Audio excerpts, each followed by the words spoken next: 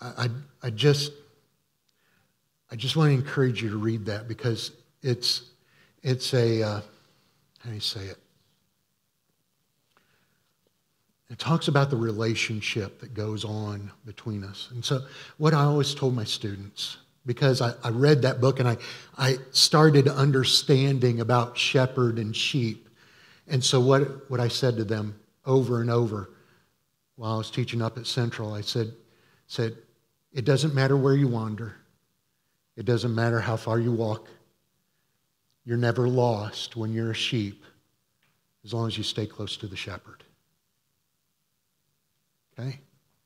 It doesn't matter where life takes you. You stay close to the shepherd. Okay? You'll never be lost when you're close to the shepherd.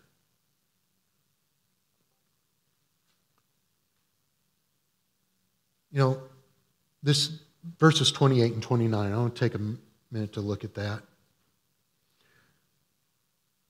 I know there's debate about these and verses, what they mean and all that stuff, and doctrines and all that. If you're focused on that, I just want to say to you nicely, you're missing the point. Okay? You're missing the point. These two verses, notice they're parallel. It's a parallel construct in a Hebraic type literature.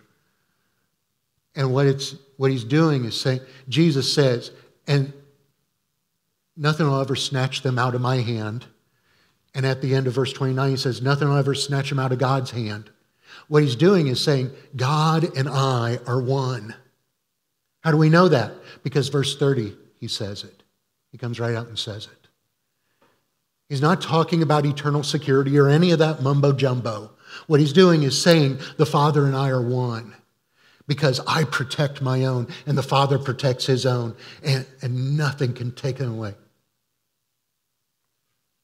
It's about providing protection, not preventing defection. Verse 30 is an undeniable truth which leads us to a spiritual collision. Jesus and the Father are one. The Jews picked up stones again, is what it says. Again. Or had they before? John chapter 8, verse 59. Same people or same spirit, regardless, they picked up rocks. Though some folks today may try to explain away Jesus' deity claims, folks in that day knew exactly what Jesus was saying. You being a man, make yourself out to be God. Stone throwers, don't they seem holy and pure and righteous in their words? Actually, they're only holier than thou, puritanical and self-righteous. The character of one's works manifests the nature of his or her identity. Verse 32. Your works make you known. That's why Jesus says things like Matthew 12:34, out of the fullness of the heart, the mouth speaks. And Matthew 23:3, therefore, all that they tell you, the religious leaders, do and observe, but do not do according to their deeds. For they see things and do not do them. The NIV says they do not practice what they preach. They're presumptuous, antagonistic, stiff-necked, and hard-hearted windbags who prefer to argue their point rather than to understand God's real truth. Nevertheless, in spite of the Jewish leaders' contempt for Jesus Christ and God's truth, Jesus refuses to back down. Instead, he doubles down by using Psalm 82:6 and goes through this obscure passage of Scripture coupled with their view of the inerrancy of Scripture to argue his own point that he is God in the flesh.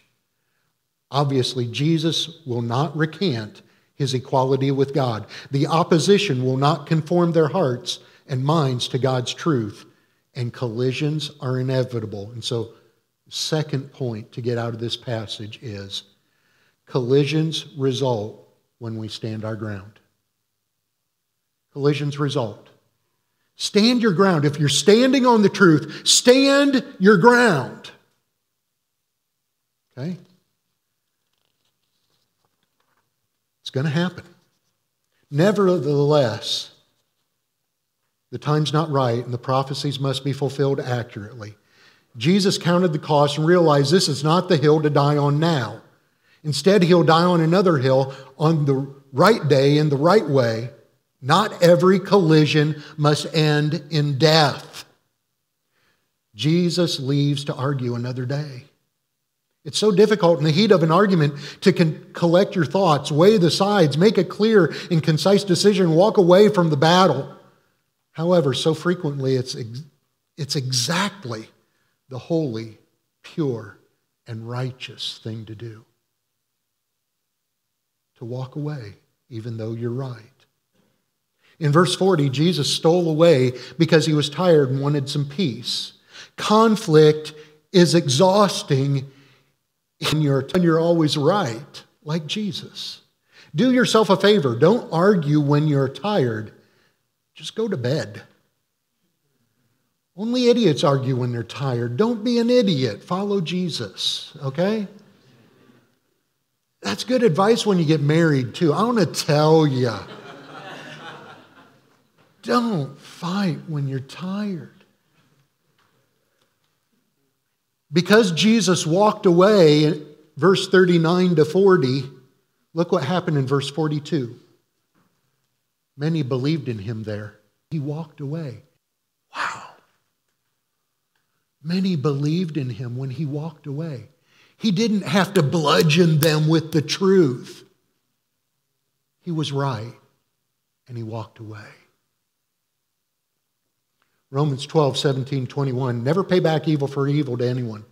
Respect what is right in the sight of all men, if possible, so far as it depends on you. Be at peace with all men. Never take your own revenge, beloved, but leave room for the wrath of God. For it is written, vengeance is mine, I will repay, you will heap burning. If your enemy is hungry, feed him, and if he is thirsty, give him a drink. For in so doing, you will heap burning coals on his head. That's a blessing in the ancient world. That's a blessing. It means your fire went out and they gave you coals to start another one. Do not be overcome by evil, but overcome evil with good. Remember, count the cost and realize you need not die on every hill today. Not every collision must end in death. Walk away and find a place of peace. Revise your habits, soften your heart, follow the example of Jesus Christ. Third point, revisions result when we conform to Christ. Revisions result when we conform to Christ. Divisions, collisions, revisions are part of life. How will you respond whenever they arise? Don't forget, Jesus died for the Jewish leaders who picked up stones too. Let's pray together. Father, help us to be a people that, first of all, hold on to the truth, that seek out truth and grasp it and cling to it and love it. Help us to hold on to the truth. Some of it, Father,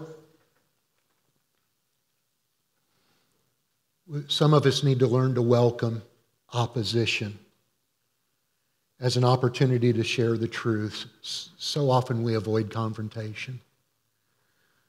But it can be a good thing. It can be a good tool. Help us to use it well and be wise.